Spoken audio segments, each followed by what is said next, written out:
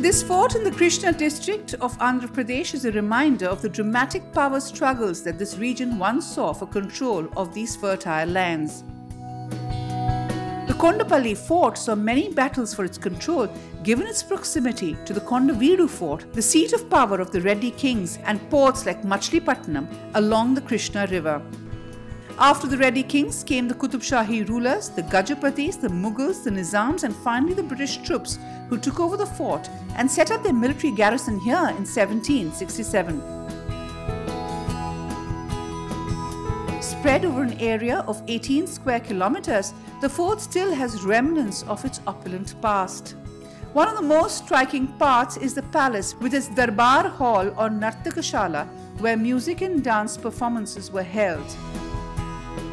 On the walls, you can see ornate carvings that once adorned the palace. This area is called the Gajashala.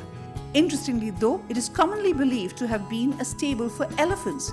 It in fact derives its name from the Gajapati ruler who used it as his court. Around the fort, one can also see signs of how, even amidst the luxury, a ruler here never let his guard down. This large and centrally located jail, as well as this escape route behind the dance hall, are stark reminders of the fierce battles fought in the region. Though large parts of the fort were destroyed over time, what remains still speaks volumes about a fort truly fit for kings.